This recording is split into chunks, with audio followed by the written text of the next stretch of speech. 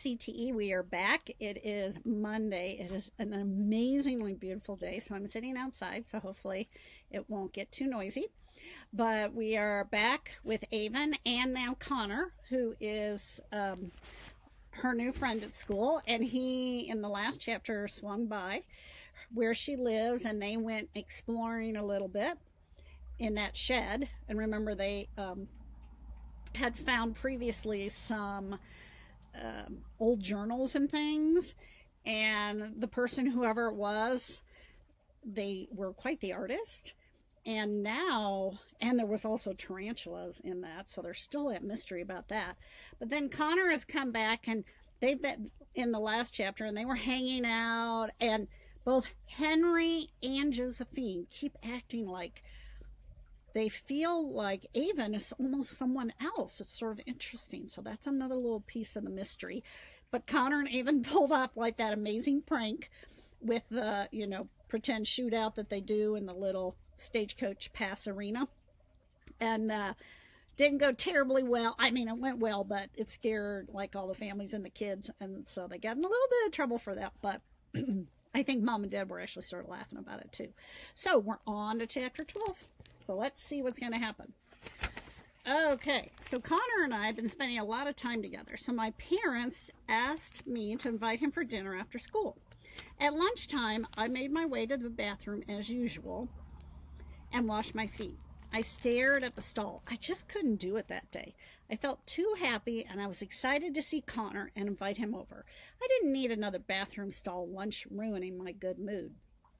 So I headed to the library to find Connor, once more taking the longer, quieter route around the office. I nearly tripped over that kid again as I rounded the corner. "Gosh, I'm sorry," I said.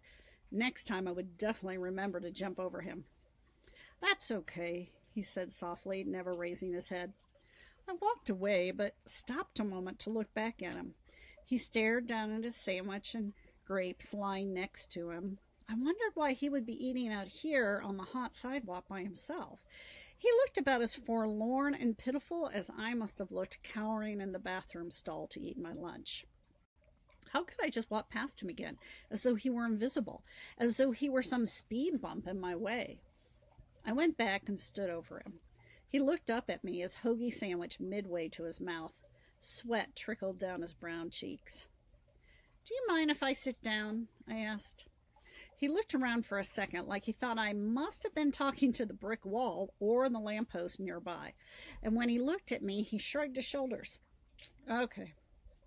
I dropped my school bag on the ground, eased the strap off from around my neck, and sat down. He watched as I carefully opened my bag with my toes and pulled out my lunch. I spread a napkin out in front of me, then lifted out my Cheetos, apple slices, granola bar, and peanut butter and jelly sandwich, and arranged them on the napkin. "What's your name?" I asked as I opened the bag of Cheetos with my toes. Instead of giving me his name, he said, "That's cool. How do you do that?" "Lots of practice. I'm Avon." He continued to watch with intense interest as I took out a Cheeto and popped it into my mouth. "Zion," he said. "Like the Bible?" "No, like the Matrix." "Oh," I said, munching on my Cheeto. "What's that?" His mouth dropped open. "Seriously? It's one of my parents' favorite movies. They love sci-fi stuff. They said I looked like Morpheus when I came out, all bald and mysterious." He frowned. "I'm not allowed to watch it, though, because it's rated R." "Oh, I won't be able to either. Bummer. This Morpheus guy sounds interesting." Zion rolled his eyes. "My parents are nuts. They also named my brother Lando after Lando Calrissian, if you know who that is." "Are you kidding? I am definitely allowed to watch Star Wars." Zion smiled. "My parents would be impressed." I footed, actually, him a Cheeto. He took it from me without flinching. "Can I ask you something, Zion?" "Mm-hmm," he said, chewing on his Cheeto. "Why do you eat out here on the sidewalk by yourself?" He slowly lifted a juice box to his lips and took a long swig. "It's quiet out here." I tilted my head and raised an eyebrow at him. "Is that the only reason?" He stared at the ground but didn't answer me. It's okay, I said. I've been eating lunch in the bathroom. He looked up at me in surprise. I don't want the other kids to watch me eat. Everyone likes to watch a fat guy eat. They want to see how much food he can stuff into his mouth. But you're not that fat, I said, then cringed at my own words. I had meant it to sound nice, but it didn't sound so nice coming out. It's okay. I know I am. Well, I think you look great, I said. Zion handed me a grape. I took it from him with my foot and popped it into my mouth. So, why have you been eating in the bathroom? He asked. I swallowed my grape. I don't want the other kids to watch me eat either. Why not? Because they'll think I'm gross. No, they won't. Yes, they will. How do you know that? Zion said. I just do. Once when I went to this children's museum with my parents, I sat down to play with Play-Doh at a table. Of course, I had to play with my feet, and everyone at the table stared at me. It is interesting to see. Then this one kid cried out, Gross, she's putting her feet in the Play-Doh. Kids are dumb, Zion said. And then his mom looked at my mom and said this, Would you mind not letting your daughter put her feet in the Play-Doh? Jerk, Zion muttered. What did your mom say? I smiled. She said she would make sure I used my butt cheeks instead. Zion laughed a big, full belly laugh. Oh, that's classic. I ate another Cheeto. Before that, I had never realized people thought feet were gross. Anyway, that was right before starting kindergarten.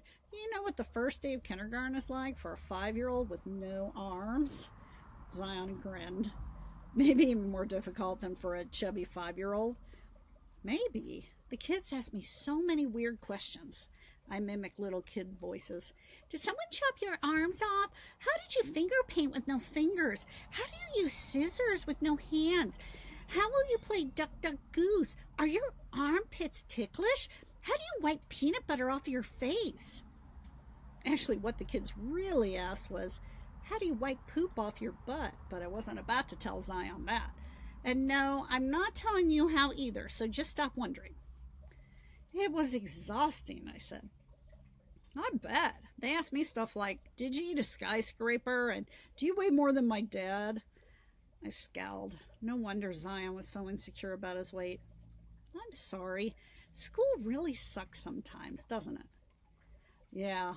So can you do everything everyone else can do with your feet? Mostly. I mean, things are always harder. Like the hokey pokey. When the song says, put your right hand in, I kind of just stand there like a mannequin. And I have nightmares about flag football.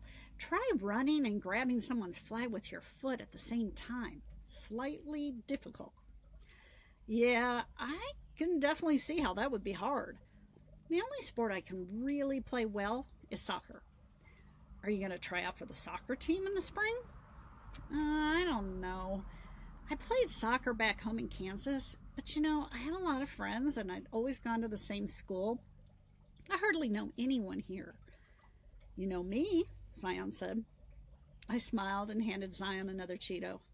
Would you mind if I ate lunch out here with you again sometime? He beamed. Okay. Zion and I ate the rest of our lunch together that day, hidden away on the far side of the office where no one could watch us. Wow. So, I feel like things are getting better. Avon is just not afraid to be her, right? And you know how she almost tripped over this boy? As it turns out, it's Zion. But she didn't know who he was. And, she is definitely feeling pretty uncomfortable herself. And she was just going to keep walking. But then she thought, and don't we sometimes do that? We start to just keep walking, not paying attention to whoever's there, what's going on. And all of a sudden it sort of hits us. I could stop and say hello. This might be somebody I would like to know. How do you know if you just walk right past them and ignore them? And in fact, that often happens to Avon. So I think it was sort of a good moment where we get to see that she stops and thinks about it and makes a different choice than she originally was going to do. She originally was going to run to the library to talk to Connor. So now, of course, Connor doesn't know her news, but about coming to dinner. But maybe in the next chapter we'll see that. But the fact that she took that moment to just turn around and sort of be like, hey. And, you know, she doesn't, her first thing when she's talking about him and the way we're first introduced to him, we don't know that he's a person of size, right? That's not the first thing she notices about him. She does just say, why are you eating out here? But she goes, how could I just walk past him again as though he weren't invisible, as though he were some speed bump in my way? And I think a lot of times we have that same moment when we think, I could make a different choice right now. So I love seeing that in that story. And I love seeing that Avon's the same as we are sometimes. We're busy with what we want to do. She was going to go see Connor, and she was just sort of ignoring the person she stepped over until she took a second thought. So I love that. And we don't know anything. She doesn't immediately say he's like a really big kid or anything.